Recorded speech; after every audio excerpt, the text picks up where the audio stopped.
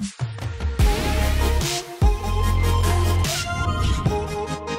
y'all, it's Zach, the legal tech advisor here at Lawyerist.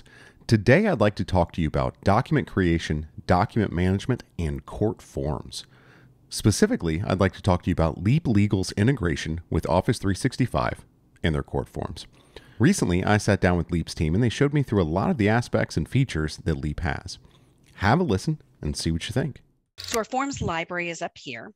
If I open this up here, it's organized in folders, or you can even search out the name if you know a specific form that you want, or you can just go through the folders. And I know I want to say, pull up a verified complaint. So here, I'm going to just open this. It's going to open up in Word. So we do have just blanked out on synchronization between I was going to say integration is the word I was trying to come up with. Integration with Word, as well as Outlook. And what happens here is it's going to pull in all that information from those fields, and you can see it set up the captions. It pulled in your docket information, obviously the client information and address. So the form is done, and of course it's in Word, so it is a fully editable document if you wanted to make any changes. And from here, we do have our Leap toolbar that would be installed on the firm's Word. And from here, they could do things like save it right to the matter as a PDF, email it right from here. But the most important thing for cases where you're going to be recording your time is going to be time, save, and close. So what this will do is automatically record the amount of time we worked on this document, and it's going to pull up a billing slip. So you don't need to start and stop a timer. The timer automatically ran while we had that document open. When you're ready, now, of course, we know things happen. You got up and got another cup of tea, got a cup of coffee, took a call. You can, of course, adjust these manually for any reason that you might need to. So you can come back here and make those changes. And then when I save it, the document shows up in my correspondence list. And up here in our time and fees tab, that document will show up here. So that time entry is there when we're ready to do our billing. Now, one of the things also that we do is not only do we have our forms library that our design and automation team will keep updated and ensure that you have the most current version of the forms, firms can also automate their own forms. And we even provide training during our training sessions on how they can do this. So for example, if they wanted to automate their retainer letter, all of that can be done and stored in our forms library, in their own forms library for them to do that. I guess, Zach, one of the things that Jen is also showing you is the fact that you don't need any other software program to set up and automate and use the automated forms. It's all done within the Leap program. Sorry, Jen, keep going. So the attorney comes in, gets Leap, and there is a certain amount of forms that are already created that are state specific, or at least somewhat jurisdiction specific. And I imagine it doesn't get down. So I practice in Tennessee, and our counties are very different from each other and with a lot of things. I imagine it doesn't get down to that sort of level, but it's more kind of on this, like New Jersey is going to be very different from Tennessee. And so it would be that level, but not necessarily like, oh, hey, this random county out in the middle of nowhere, Tennessee. No, I know it. Yeah, it can be, because in Pennsylvania, it's the same thing. Each county has their own forms, each district. So we do have forms in some of their forms, and we can always add additional forms in there if they're actual court forms. Yeah. Oh, I see. These are the forms that the court has, right, that the court has said, these are solid divorce complaints right here. Here's a divorce complaint that we want to use in our state. Okay, so like, for example, Tennessee has Administrative Office of the Courts has approved certain court forms. Yes. Okay, that makes sense. That makes sense. And then the attorney can add any additional forms he or she wants that are in Word and make those. Exactly. Yeah. Exactly.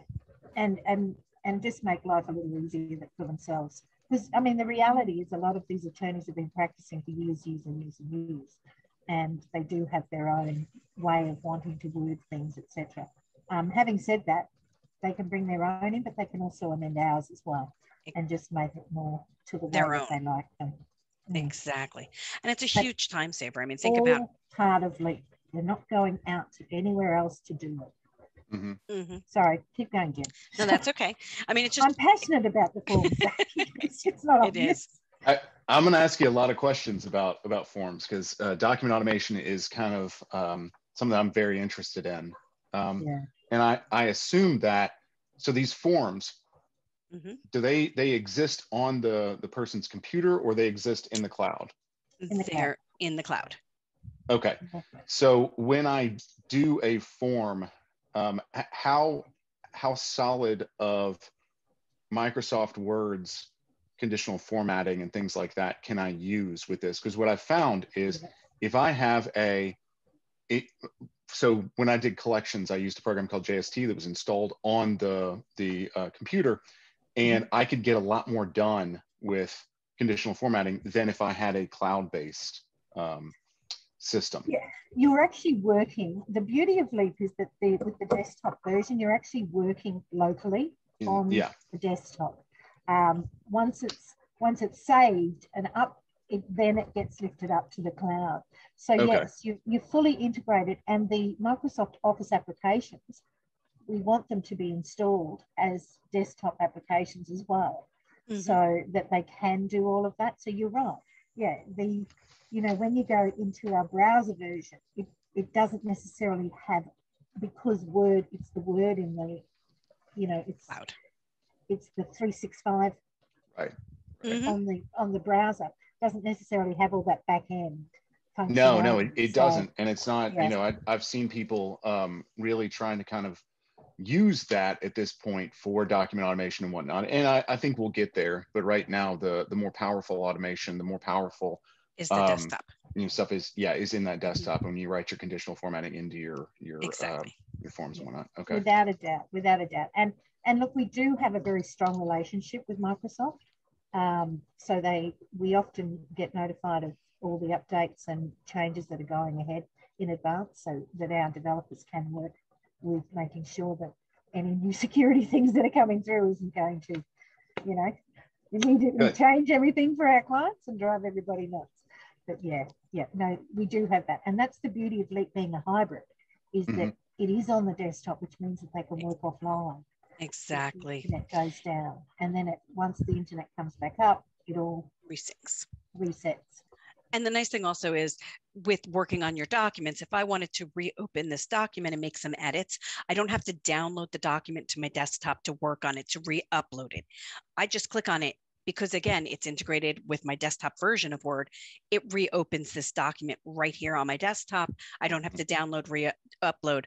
I can come in here and just say, oh, let's change this. It was 07, let's change that. It was an error there. And then I can just save and close, or save time on that. The nice thing also is I can actually then look at the history of changes of a document and see everything that has been done on that document. And verify those changes as well, which is a great feature. Yeah, so you guys have pulled in, y'all are using Microsoft Word pretty heavily in there. Using absolutely. Okay, that's great. Very heavily. And I love the history of changes. I know a lot of the clients that I work with, they're all like, that's so cool, because then they don't have to sit there and say V1, V2, what were the changes? You can literally see it in a side-by-side comparison, and it's highlighted. Here's the change. Do you want to accept it? Yeah, and Microsoft makes that functionality there, so go ahead and use it. And so I have trouble convincing people to use the version control that Microsoft has. So it's wonderful.